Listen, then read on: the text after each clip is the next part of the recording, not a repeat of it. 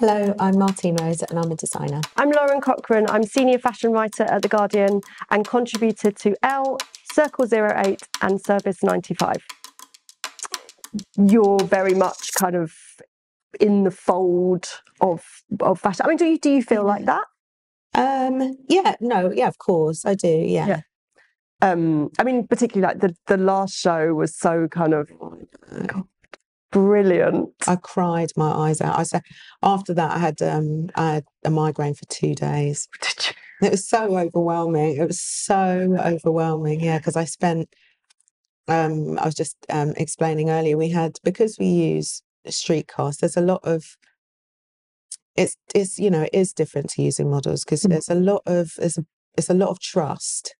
It's a lot of trust because you're working with people that have never seen themselves. You know, they feel vulnerable. You're putting them in, weird stuff. You know what I mean? Or stuff that they're certainly not used to wearing, and and it's a lot of energy that is focused on building your relationship and the trust and all of that sort of stuff. And going, you look great, and and to see that on the day, it was the sort of days in the run up paying off. They believe it and they're growing into it, and they're starting to feel really good about themselves and all of that. And I just kept on seeing these little moments all throughout the day, and I was just wailing. I was in pieces. It was very moving. Streetcast different people every time. We have people that we've been using for seasons and seasons, and then there's always a new people that come in. Exactly. Right. Yeah. Okay.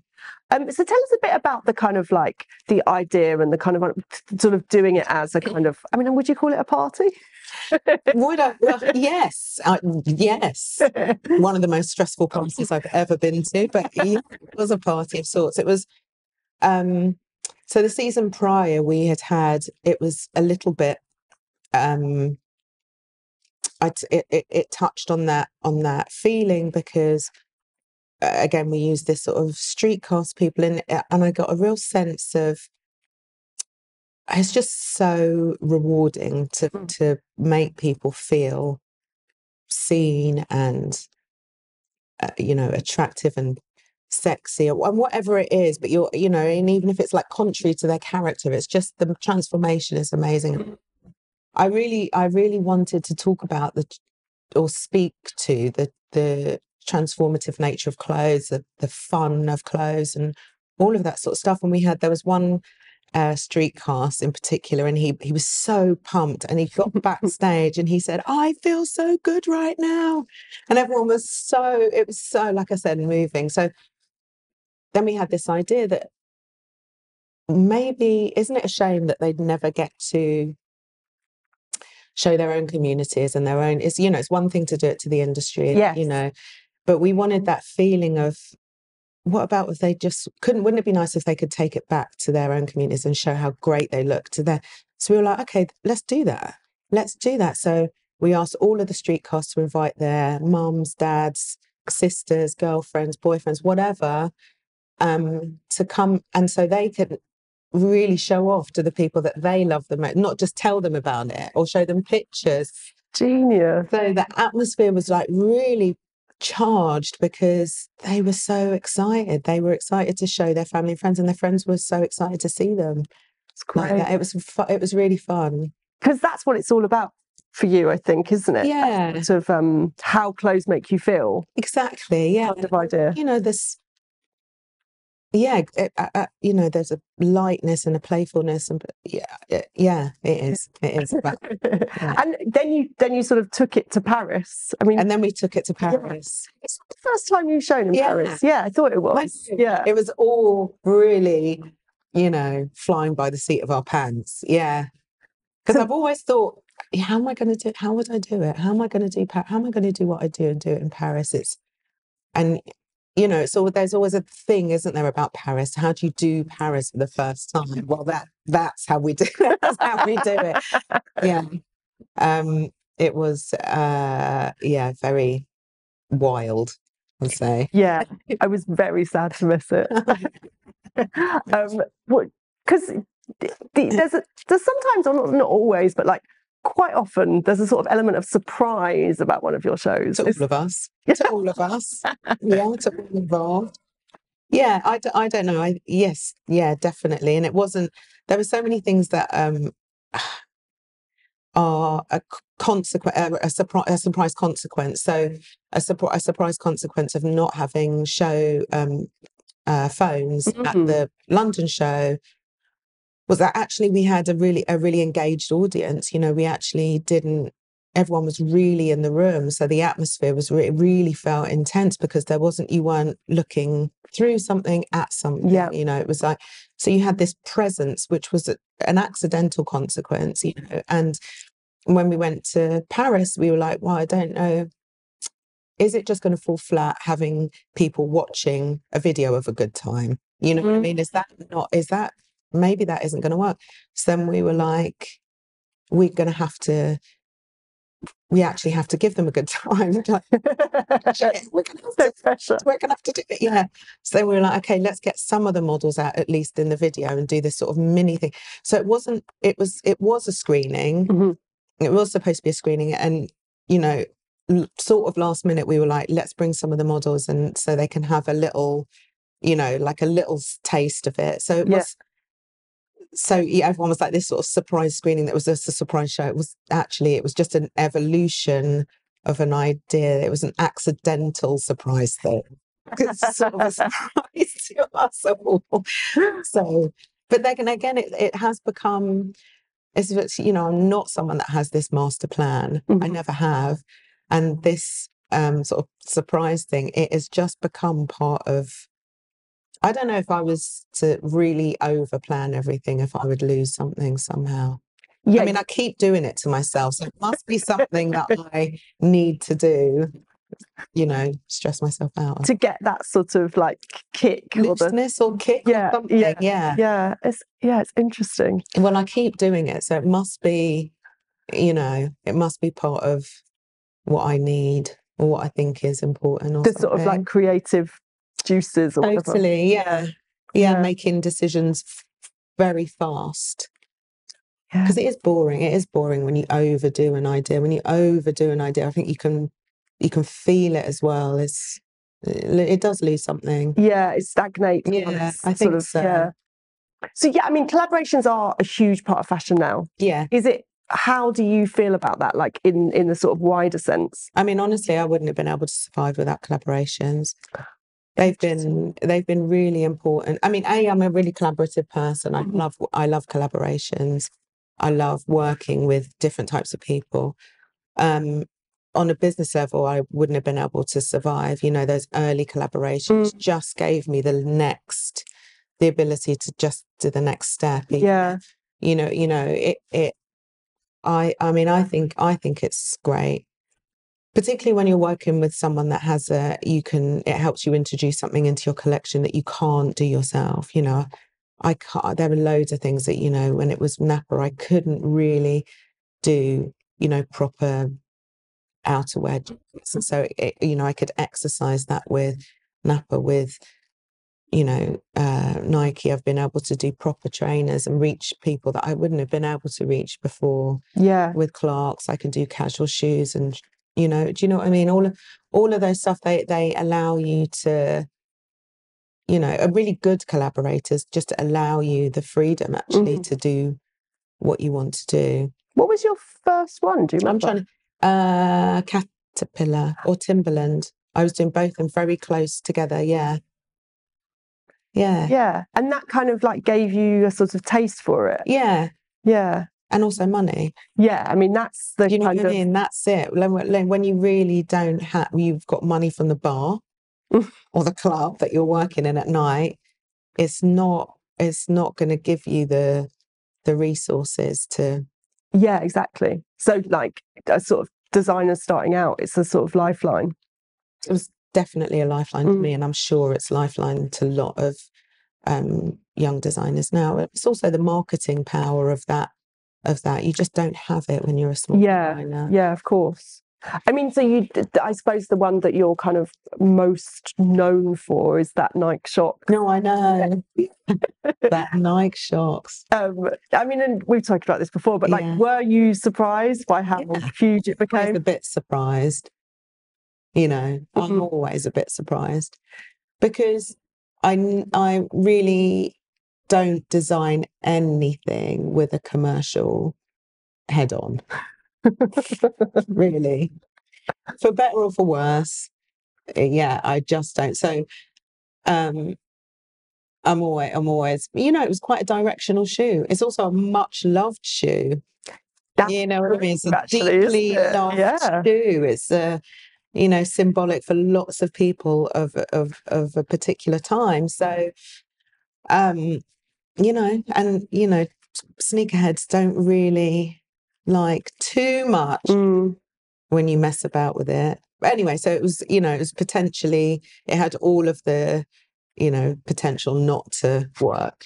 You know, yeah, it could have gone either way. It could have gone either way.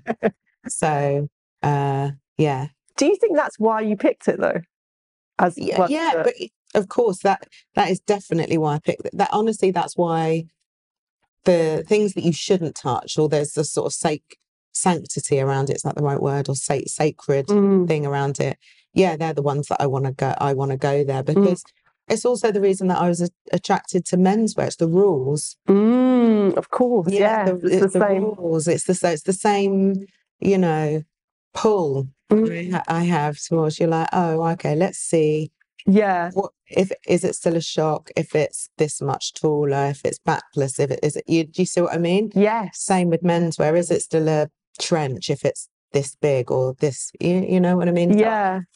I like the rules. Yeah, and you're kind of like sort of morphing it in a certain exactly, and you're pushing, and you know, you're challenging yourself as to like, because there is a point where it's too far. Yes. You know, there is a point when it's not. So it's the little dance right before. Is there sort of like somewhere in the Martine Rose archives like a Frankenstein version of the shop? Yes. so many. Honestly, yes. Where we're like, no, that will not work.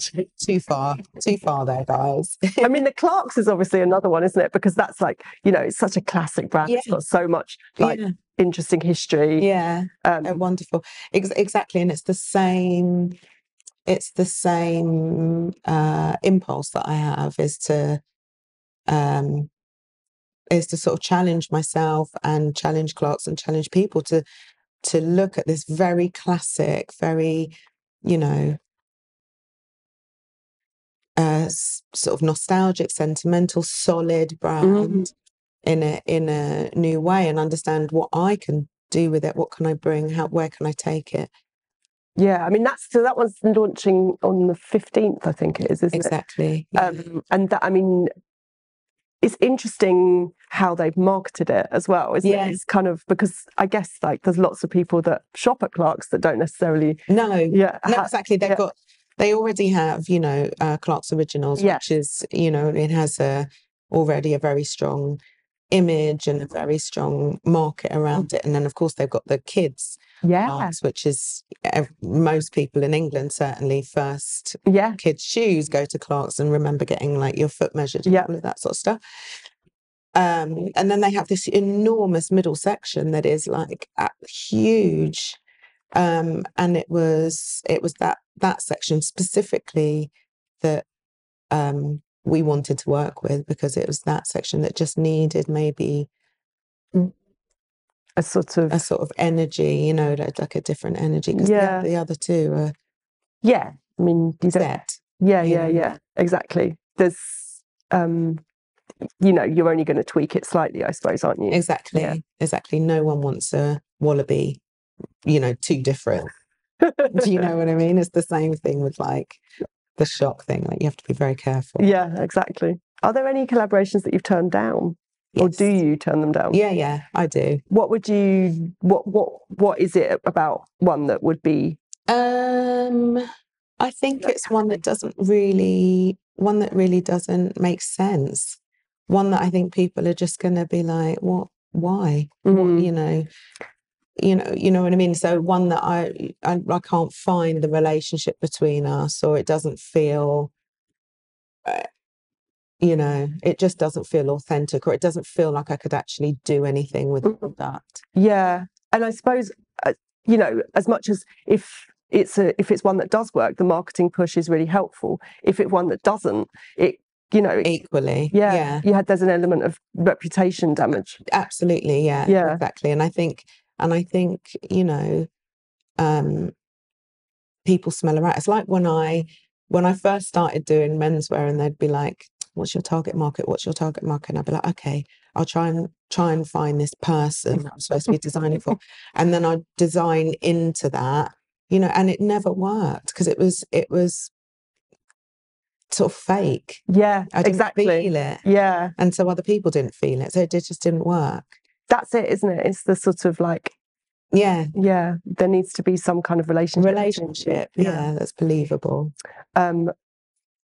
The other, well, I suppose you call it a collaboration, is between you and Balenciaga. I mean, how kind of important was that in your career? That was enormous. I mean, up until that point, it was still, and I've said this a few times, it was still really an expensive hobby.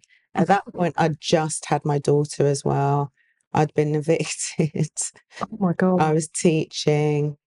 I was really like, I don't know. I don't know how much more I can do this now. I've got this little person that I'm responsible for. Yeah. This is very irresponsible now to keep on doing this sort of vanity project like before.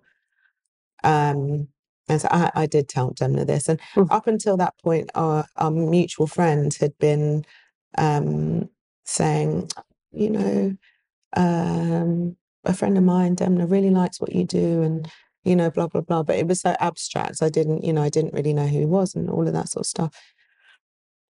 So then, you know, when he emailed me and asked me to come over, it was just so brave of him, because I didn't come from a pedigree, you know what I mean? I hadn't been to houses and all. It was really just it was a lot of trust for him to put this. Could I do the job? I mean, it's the first job I'd ever had. You know what I mean? I had no idea. Actually, I found in my house clearing that I was talking about, found a diary. And it was the 6 months. It's absolutely crazy. It's the 6 months just before, 3 months before, and 3 months after Balenciaga. So I write in there, I don't know if I can do this job. I don't know if I've got, you know, all of the anxieties of having a daughter and all of that sort of stuff. And then getting the call from Demna, then a little bit afterwards. And it's so interesting to look back, because you remember it as a memory, but when you've written it down, I'm not an avid diary writer or anything, but you're back in that for the feelings. I really talk about the feeling.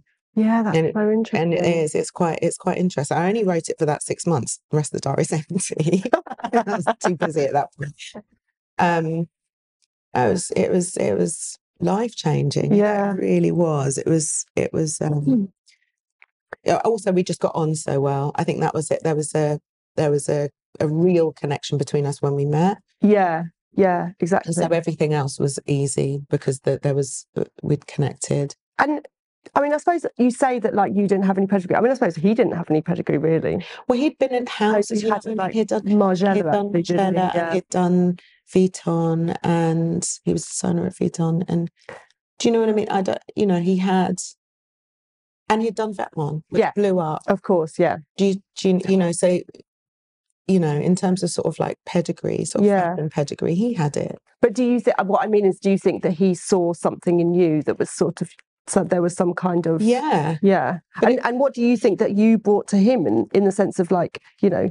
Oh, I don't know. I don't know what I brought to him. You know, I feel that we had it was a combination of us together. It wasn't. We laughed a lot. We liked a lot of the same things. We had a lot of the same references, even though we came from completely different places. Yeah. You know, it was an amazing period. You know what I mean? And we built the team together, and you know, a lot of them are still there. It was a very exciting time. It was really exciting for Balenciaga to have him, you know what I mean, at the helm. It felt like a real shift, and to be a part of that and to sort of see it was, it was unbelievable. And then to be able to have not only the money, but which helped me, but also the visibility. People saw me. I wasn't speaking under embargo, you know. It wasn't like, you do this work but you can't talk about it. It's like, no, you're free to talk about it. So it was very generous, I felt, you know. That's true. I could true. also tell people I was doing it and not get in trouble. So, you know, people saw me in a different light. So it was on lots of levels. It was huge. It was like 5 years worth of graft in sort of one go. It's great. So we spoke earlier about how it's now been nearly 17 years. So what have been your kind of biggest learnings, or your biggest kind of, what would you sort of tell a younger you? Do you know what, I used to be quite intimidated by fashion and a little bit ambivalent about it, which is why I worked in clubs and bars for so long. And you don't have to subscribe to a lot of the narrative around fashion. There is another way. And no one does it on their own. There's an enormous wealth of supportive people that you can find and forge your language with. I didn't do it on my own. I had loads of people that I just connected with, and we did little projects together, and it formed into something. So, you know, I just don't swallow the narrative of this sort of like everyone's in competition with each other. It's not. There's space for everyone, and if you've got something to say, there is room, and support each other, really, because it's such a waste of time not to. You know, it's such a waste of energy and time.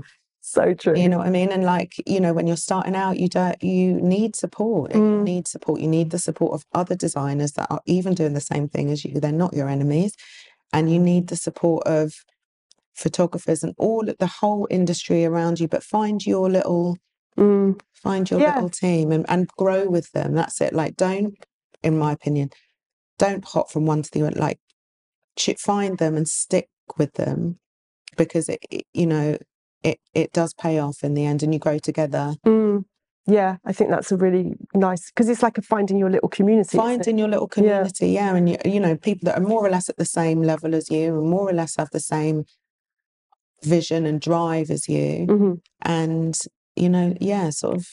Do you think that's more of a sort of culture within London fashion? Yeah. Definitely. I do think we have a heritage of sort of grassroots, you know, brand building here. Unfortunately, I do think for various reasons that we don't need to go into, that has broken down.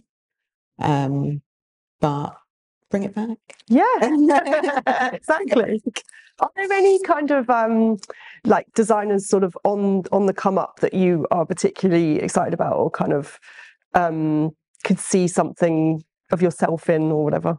I'd like so many, you know. Jawara, who's also one of the guests on this podcast. Yeah, I mean, amazing, you know, dynamic, creative, something to say, point of view. There genuinely are like so many, and it's really exciting to see. There is, and actually they do have this sort of collaborative spirit. I feel like it's a shift. I feel like things have shifted slightly. But to go back to that kind of like, I don't know, it's more like a generosity or something, isn't it? It's like a sort of to each other's space. Exactly. Because you know, you feel like you're pitted against each other so much. And I don't even have the press and the thing, whatever, but there's this thing that you're pitted against each other, and they're really, it's such bullshit. It just, you don't have to subscribe to that. Yeah, exactly. That's the biggest, nicest piece of advice. Thank you very much. Oh, thank you. Cried my eyes out.